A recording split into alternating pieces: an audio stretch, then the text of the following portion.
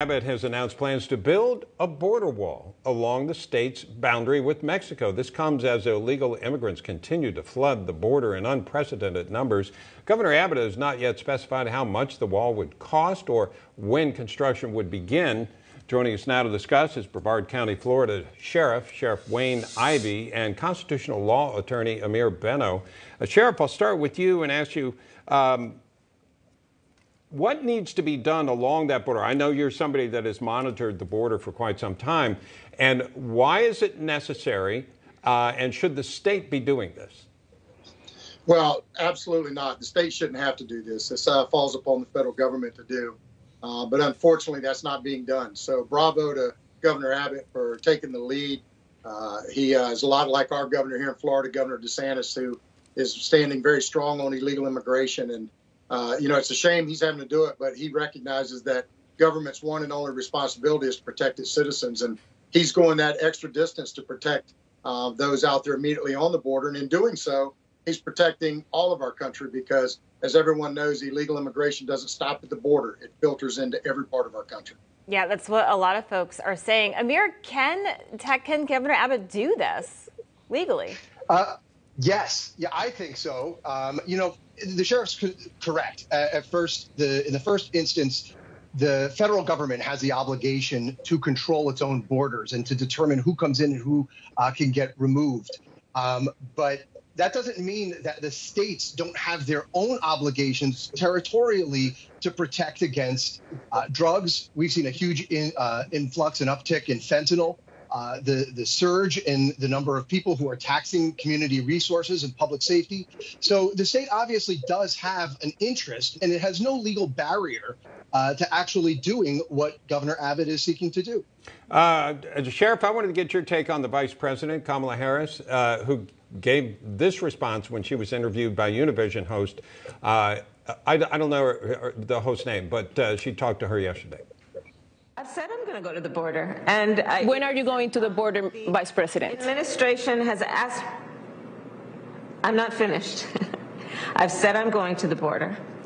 And also, if we are going to deal with the problems at the border, we have to deal with the problems that cause people to go to the border, to flee to the border. And that is the root causes. So my first trip as Vice President of the United States was to go, in terms of a foreign trip, to Guatemala, to be on the ground there. What do you think about her response there, Sheriff? Look, like General Patton once said, I don't give a hoot in hell about root causes of another country. What I care about is we've got homeless veterans, homeless children, people right here that they're talking about spending $4 billion of taxpayers' money to go deal with the root causes of another country, another region. We've got problems right here. And the biggest problem is that they've opened the borders. You want to talk about the crisis at the border, it's very simple. The root cause of that is that they've opened our borders and they've handcuffed our Customs and Border Patrol agents.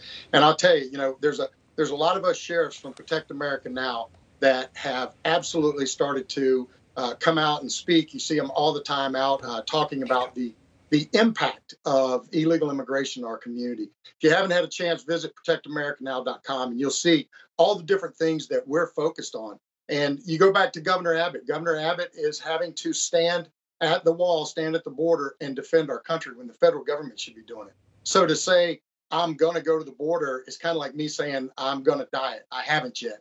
But she needs to get down to the border and see the real impact that's happening. Amir, Kamala Harris really has been she's given interesting responses to the media. I'm sure you've seen them. And a lot of critics are saying, why hasn't she gone to the border and will it even make a difference? But she really isn't coming off as a strong vice president.